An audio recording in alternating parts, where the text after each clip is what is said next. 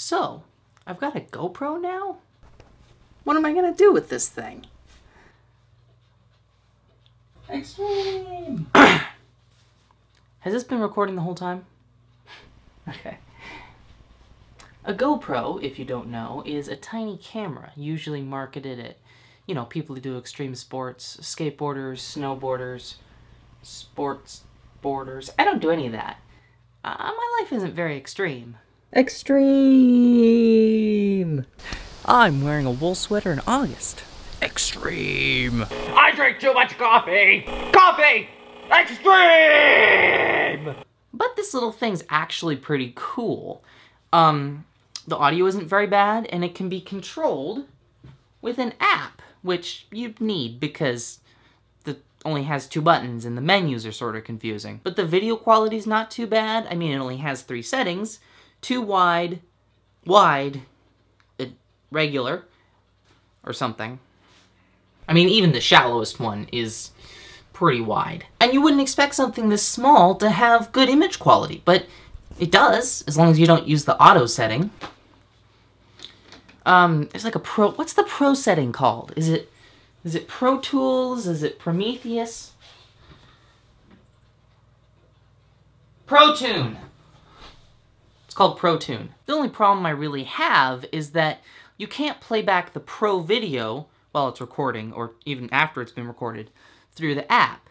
It says this is because it's like too fancy to stream or something, but you play it back on the computer and it's just a video file. So, for the record, I am not an audio or video engineer, as demonstrated by the fact that I recorded this whole thing without turning the mic on, so this is like the second. So, I mean, there could be some legitimate reason it doesn't stream, right? But I can't think of what it is. I kinda suspect that it's a trick. What it means in practice, though, is that you're shooting blind the whole time, which is an interesting experiment, or like an exercise, but not something you'd want to do just as like a default, because you have no idea what it looks like. You know, I mean, I guess this is what the old film people had to deal with, but we're in a digital age, people, you know? You can see it while it's recording if you switch it to the auto setting, the regular one, but that looks terrible and is really difficult to color correct in post, so don't do that.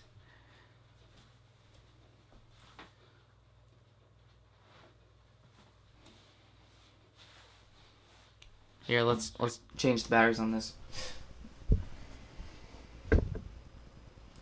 Buds in the trees do it. Even little Pekingese do it. Let's do it. Let's fall in love. Oops. Oh, hey, we got 2 cameras running. That's fun. Another thing that they can do, GoPros can do, are time lapses. There's actually a free app GoPro will give you if you register your camera that you download for the computer. And I tried it with with a time lapse from my real camera. And, I mean, it turned out really well. I liked it. But I did find out it only takes so many frames at a time, and the resizing is so weird. It wants to stretch it out all weird, which I wasn't a fan of, let me tell you. And we're back online. See, that's the sort of fun trick you can play with a 2-camera setup. Can't edit out all the uhs, though, because it's live. Oh,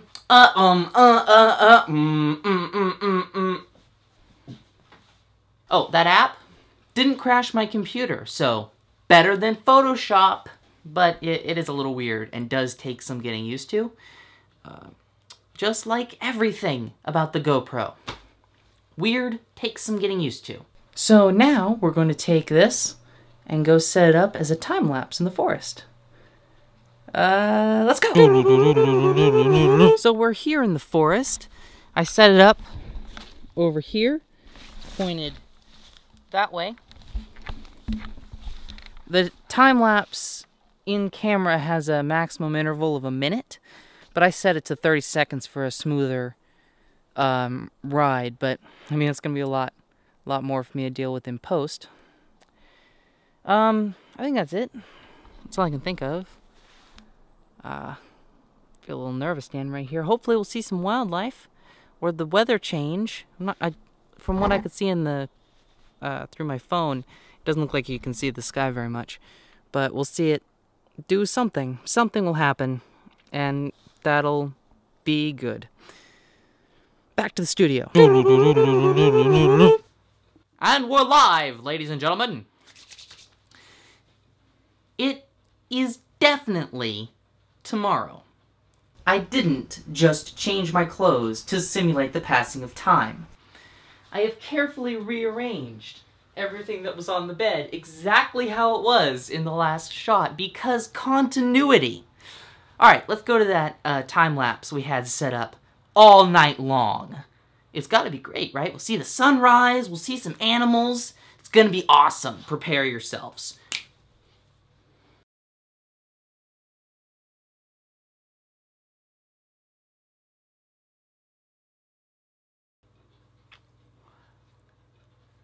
Yeah.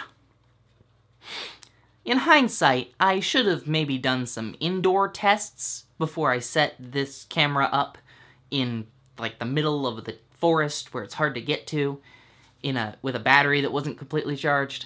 I mean, it was almost completely charged. It was like at 98% or something. But I guess now we know battery doesn't even last 3 hours.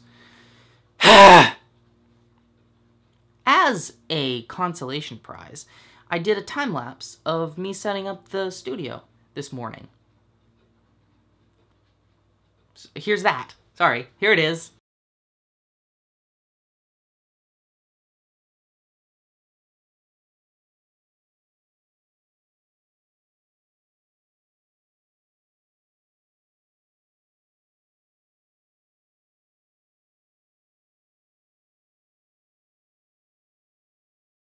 That turned out pretty well. This was just supposed to be like a showing off video to show off this cool camera. Dad bought some stuff to hook it to the plane, to hook this thing, this thing to the plane.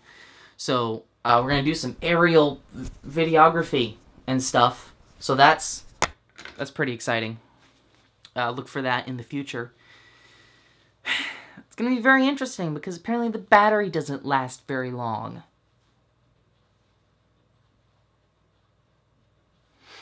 Alright. See you later. Remember to like and subscribe to your mom.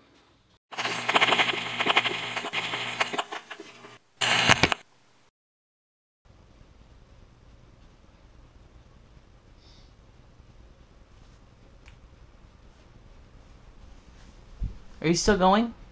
Oh, shoot. Later.